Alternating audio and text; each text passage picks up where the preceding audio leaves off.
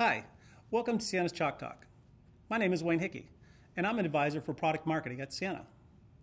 Today, I'd like to talk to you about Fiber Deep. Fiber Deep is an HFC or Hybrid Fiber Coax architecture, synonymous with pushing optical fiber deeper into the access network and closer to the customer.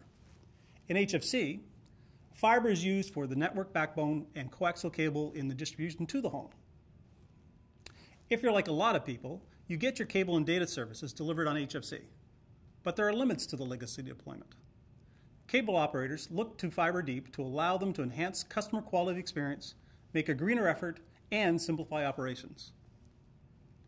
As an example, think of how much better your life would be if the congested roads that you traveled were modernized to be bigger, faster, and much more efficient. Things like going out for dinner, work, or moving can take different modes of travel and vehicles in size and capacity, while pushing fiber deeper into the access will allow much more flexibility for existing and future services, not to mention higher capacity.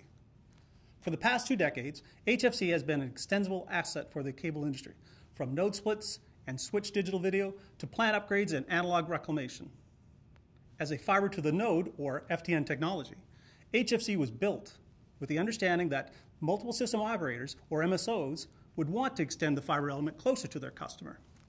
However, cable operators now face a motivation to move quicker as they race to provide gigabit broadband services.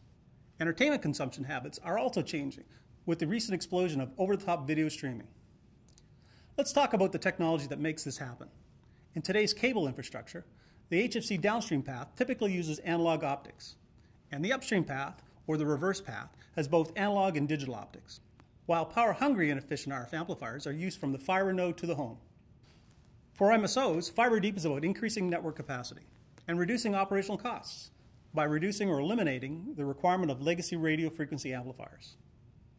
Removal of the RF amplifiers and the shortening of coaxial cable runs has the effect of reducing the size of the service area or subscriber areas, allowing the following benefits: improved bandwidth capacity, reduce operational expenses in terms of troublesome RF equipment and power, improve network performance and availability.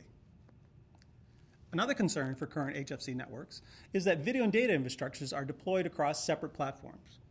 Broadband and VoIP services typically use cable modem termination systems, and digital video channels are deployed with edge quadrature amplitude modulation, or QAM. The unintended consequence of this was that cable operators had to duplicate stacks of equipment in multiple head ends. For cable operators, this method of deployment was too expensive and unsustainable. To provide enough future growth, operators look towards an IP video transport on a single converged cable access platform, or CCAP. In the next decade, there are 2 access architectures cable operators can go: CAA or DAA, centralized or distributed. Digital optics can support both CAA and DAA, so the choice is clear for digital optical migration. Additionally, for cable MSO operators, converting HFC plant from linear optics to digital optics is very compelling as they segment or upgrade their plant. By moving to digital optics, there are other benefits like longer distances, increased capacity, lower cost optics, and higher throughput via DOCSIS technologies. With digital optics, packet-based networks can provide better scaling and are completely transparent to DOCSIS and FTTH strategies, allowing for the use of both residential and enterprise use. For cable operators, pushing fiber deeper means that there will be many more optical nodes, head-end optical transceivers, CMTS ports, and less costly RF and head-end equipment.